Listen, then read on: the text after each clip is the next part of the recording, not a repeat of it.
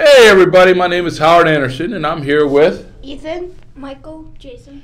And they are from my second period science class and they're going to talk about the wetlands and I'm here just to help them out. So here we go.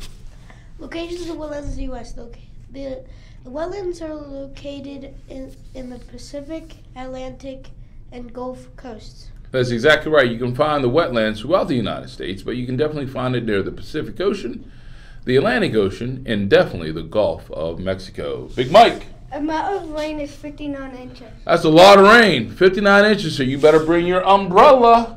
Jason, what do you got for me there, buddy? There are many wetlands that are flooded because of tropical storms. Tropical storms and hurricanes, and a lot of times these wetlands act as a barrier to save the rest of the mainland from the tropical storms, and hurricanes. Ethan.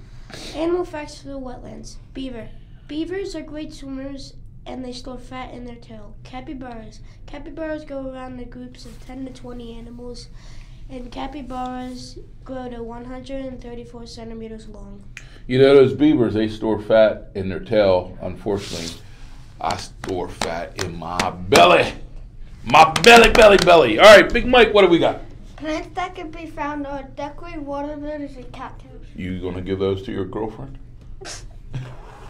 Don't give your girlfriend a dozen cattails. I don't think she's gonna like that. Jace, what do you got for me, buddy? There are many animals in wetlands, such as snakes and crocodiles. And also, there's a whole bunch of crocodiles in 5th grade.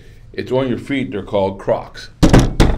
I thought it was pretty good. Hey, we got to get going, but once again, my name is Howard Anderson with Ethan, Michael, Jason. And just so everyone knows, everybody, I'm cooler than Mike. Hey, let's say goodbye on 3. Ready? 1, 2, 30.